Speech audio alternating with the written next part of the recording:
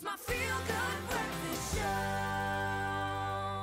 A very warm welcome back to your Feel Good Breakfast Show on the Africa channel. This is Expresso, and what a joy it's been to start off our Tuesday morning with Mae Sithole, who's been entertaining us with beautiful music, great sounds, inspiring sounds. Everyone's loving it. Thank you, thank you. So whereabouts did you come around your love for music and deciding that you're actually going to be doing this as a profession, as something that you want to be doing, I guess, for the rest of your life?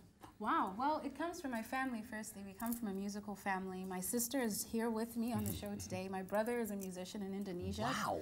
Yeah, Mae Sithole, and our father as well was a musician when he was younger. So we grew up around music. We love music. It's our heartbeat. Was there any talk of a family band happening at some point? We've tried to pull that off, but for now it's in the kitchen while we're making dinner over Christmas. We sing together. One of the songs on my upcoming EP, which will be released next year, my brother will feature on that as well. Right.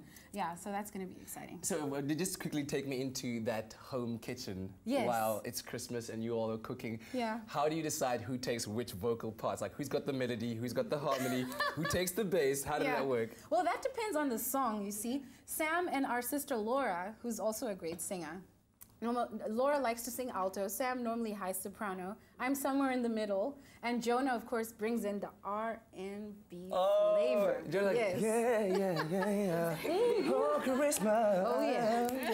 Okay, now we feel that. That's a beautiful Christmas to share as a family. And I was wanted to ask, with also you traveling so much and having lived with your parents as diplomats, is there one country that you feel influenced your music the most? That's a tough one. Yeah? I think everywhere I go, a little bit of that country has rubbed off on me. So in Ethiopia, I love that so much, and they have this groovy dance, which I now do sometimes. It's like a shoulder dance. They do this.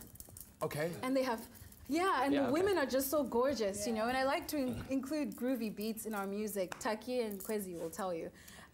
But also Zimbabwe, where I'm from, the guitars, the mbira, has influenced our music a lot as well. And here in South Africa, the house beat, you guys know how to get down and have fun. Okay, and fantastic. So, yeah, all of that has influenced it, and other places as well. Senegal has some amazing music. Came across the African harp there and the kora, and so much richness and diversity on this continent. Absolutely. Well, we're all looking forward to seeing what you're going to be delivering in your music career going forward. And of course, if you'd like to follow that journey, do follow Mae on social media at Mae Sithole. Right now, you're about to perform a song called Jaiva. Yeah. Let's get down there. Get down with us.